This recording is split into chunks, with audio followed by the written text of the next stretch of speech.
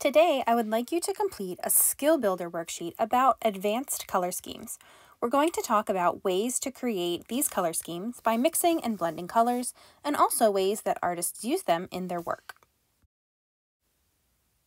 I'm going to be using crayons for mine, but you could use crayons or colored pencils for this. Before we start, we need to consider the color wheel. Using a color wheel for this skill builder is going to help you figure out which colors go with which color schemes. The first color scheme I want to look at is monochromatic. If we break down the word monochromatic, it means one color. So a monochromatic color scheme is created using tints and shades of one single color. The second color scheme is called tertiary colors. On the color wheel, these colors are the small colors in between the bigger colors. We mix tertiary colors by mixing a primary color with a secondary color. The third color scheme is called analogous colors. Analogous colors are three colors that are in a row on the color wheel. The last color scheme is complementary colors.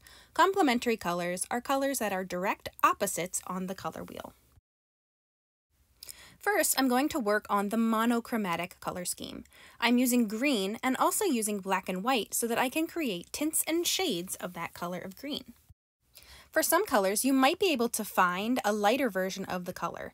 If not, you can create a lighter version by using less pressure when you are coloring. Pressing hard with the crayon will give you a darker color. Pressing lightly with the crayon will give you a lighter version of that color. For mine, I'm not going to use the light green crayon that I found. Instead, I'm going to create my own light green by using less pressure and adding a little bit of white.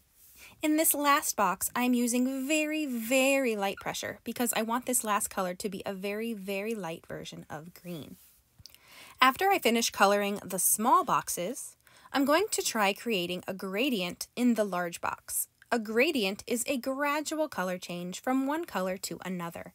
In my monochromatic color scheme, I'm going to create a gradient of greens, changing from dark green to medium green to light green. The next color scheme is called tertiary colors. These colors are created by mixing a primary color, like red, yellow, or blue, with a secondary color, orange, green, or purple.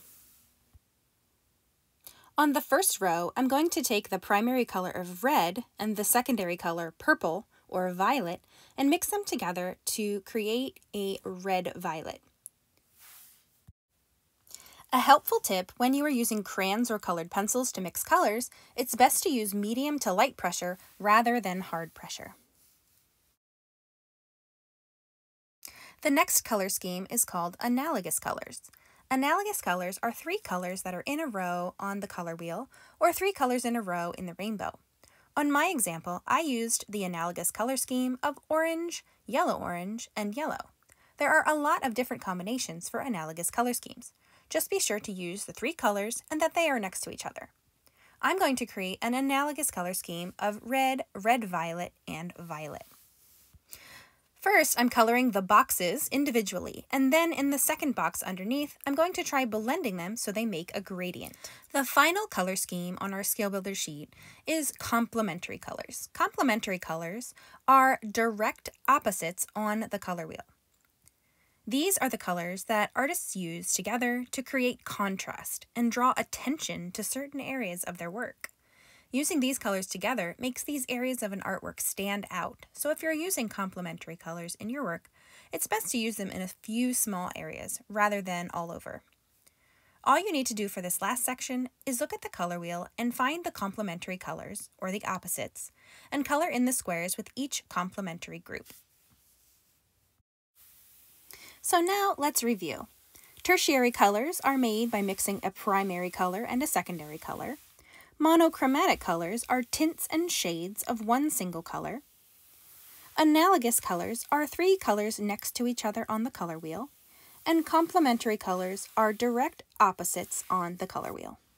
I'd like you to think about how you could use one or more of these color schemes in your work. Maybe you want to try blending analogous colors, or maybe you want to try recreating these color schemes using paints. Maybe you want to make an entire art project using only monochromatic colors, or maybe you have a different idea. Think about how you could use some of these advanced color schemes in your own artwork.